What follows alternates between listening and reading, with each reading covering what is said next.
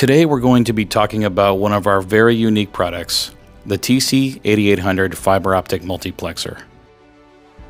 The TC8800 allows users to connect such devices as phones, analog audio, dry contact, serial, etc. using a fiber transport. You can locate the TC8800 on our product matrix under the dark fiber column under Transport and in the analog row under Interface. The TC8800 can be connected using single mode or multi-mode fiber and allows for dual fiber or optional single fiber. The TC8800 can be equipped with fiber redundancy, which ensures that if one line should fail, the other will continue communicating automatically without interruption. The standard TC8800 unit consists of an interface to which we fit a fiber module. This is called the baseboard. The baseboard can be equipped to carry any of our interfaces that we manufacture, and as previously mentioned, the fiber module has a range of options including single mode or multi-mode. The simplest way to connect TC8800 units is to use two baseboards connected by your preferred fiber option. If you require additional interfaces, you can simply add additional interface cards. In total, you can have as many as 6 interface cards, 4 ports per card, plus the base card, which equates to 28 interfaces.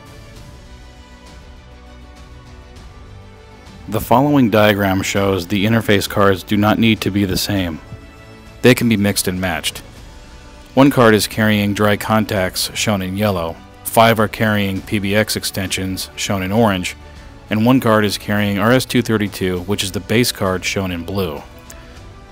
You can do this with any of our interfaces, and the base card can be equipped with any interface you choose. Let's talk about mounting options. There are 4 mounting options, 2 of which are rack mountable. The simplest is just a baseboard, which we normally supply in a standalone unit. There is a 1U chassis option. You can have a single card with the baseboard or with the baseboard plus an interface card. If you're connecting to multiple sites, you can have 2 baseboards to allow connectivity to different sites. We also have a 2-card standalone option, which operates the same way. 1 base card with additional interface card or 2 baseboards. Lastly, there is a 4U option. With this chassis, you can have a baseboard including up to 7 4-port interfaces, or you can have any combination of baseboards or interfaces.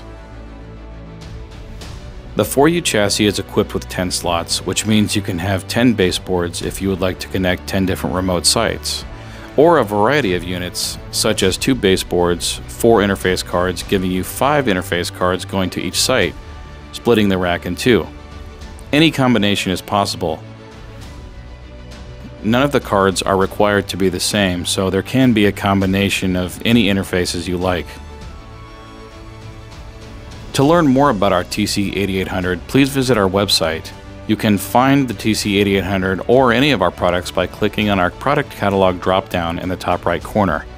And feel free to contact us by visiting tccom.com and clicking on Contact Us also in the top right corner. Please like and subscribe for more content. Thank you for watching.